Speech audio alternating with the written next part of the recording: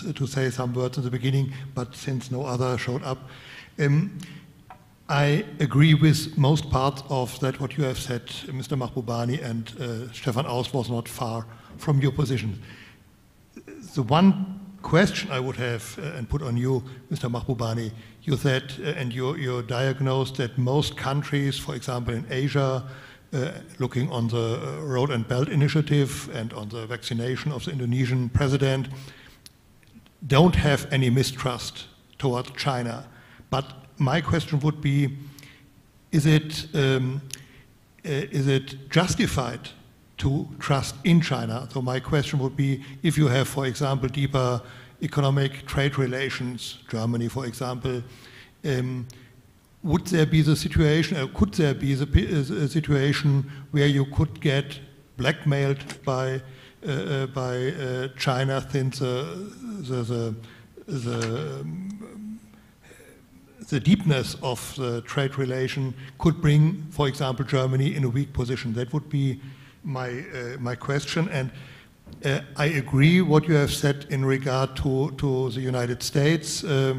They don't like the idea that China could become number one, and they battle this idea by words up to now. But on the other hand, as you mentioned some minutes ago, the Biden administration always has said we keep on to the one China policy, and even the Trump administration never has crossed out this one China policy. Therefore, where do you see any action, any military preparations or so from the United States that they really would fight this idea that China could become number one? I don't see this development up to now, and you're right, I would agree.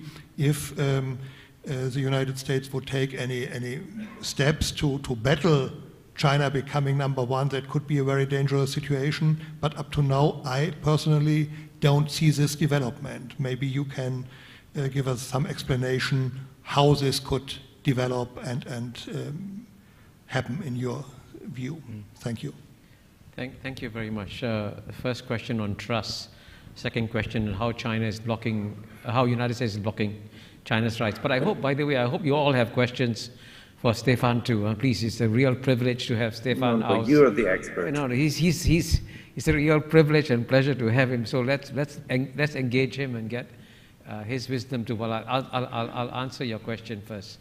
On the question of trust, I want to emphasize that as someone who practiced diplomacy for 33 years, I'm just an old-fashioned realist, okay? And I believe that countries have no permanent friends, no permanent enemies, they only have interests. And most countries in the world will do business with China. Whether or not they trust or distrust China is irrelevant.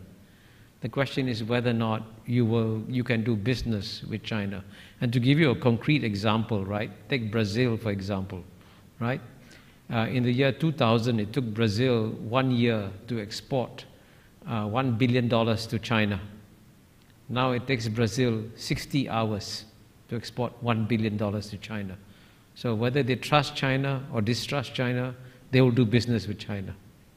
Let's be very clear. This is what most countries in the world.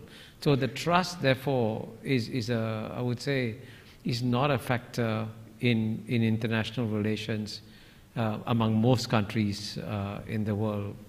And you mentioned, by the way, a case of China bullying. I want to say that the idea of a benevolent superpower is an oxymoron.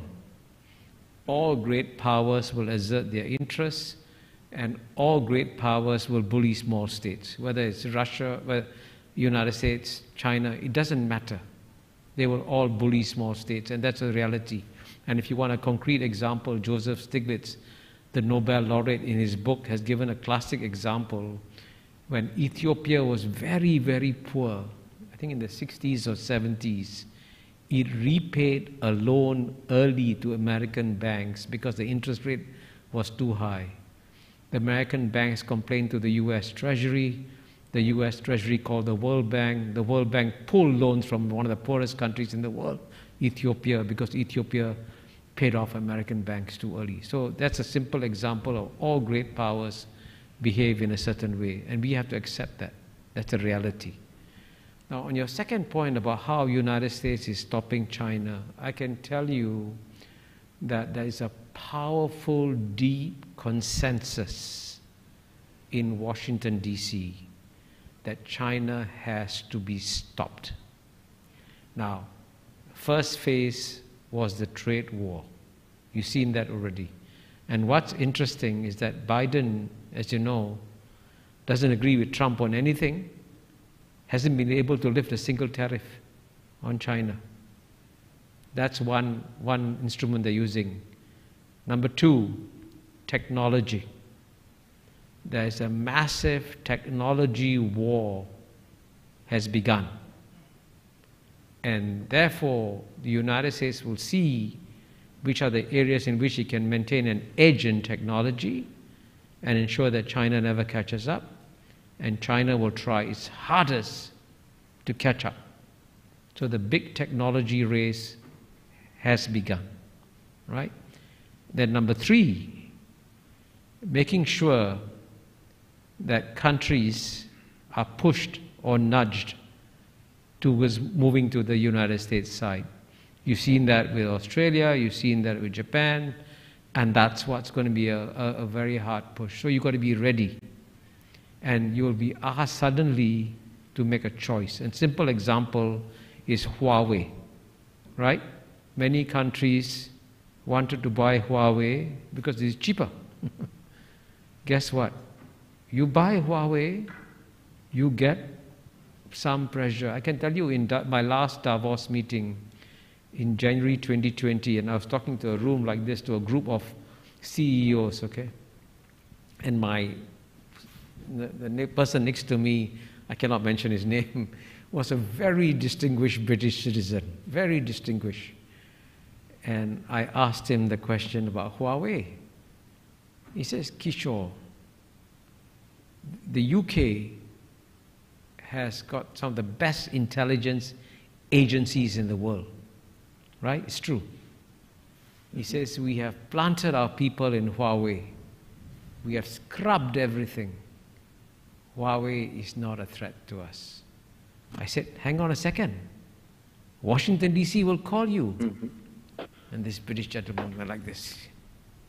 Kishore, who do you think, we are? Right? Of course, UK is going to stand independent. January 2020. July 2020, UK capitulated. That's the war.